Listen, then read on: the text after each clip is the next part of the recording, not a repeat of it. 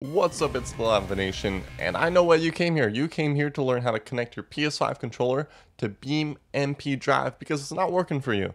It's not something you're going to do in the portal. You're going to click escape, main menu, get the hell out of here, and there's a bunch of stuff loading. This is just going to close up. We're going to minimize this. We're going to open up our Steam though.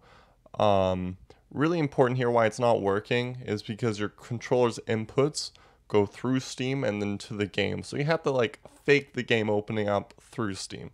We're going to click games, add a non-Steam game to library. You should see BeamMP launcher pop up here.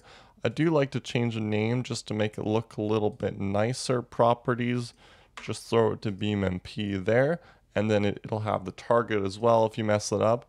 And then once we launch this, since it's now running through Steam, the controller should just automatically work, which is pretty damn cool, right? It's going to load up here, and then using the D-pad here on my controller, it's just working. So if you guys did enjoy, please leave a like, subscribe for future content, and peace out.